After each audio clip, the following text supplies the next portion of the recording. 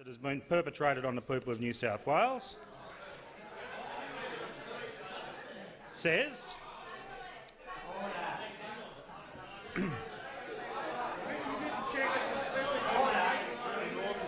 says trains are still late.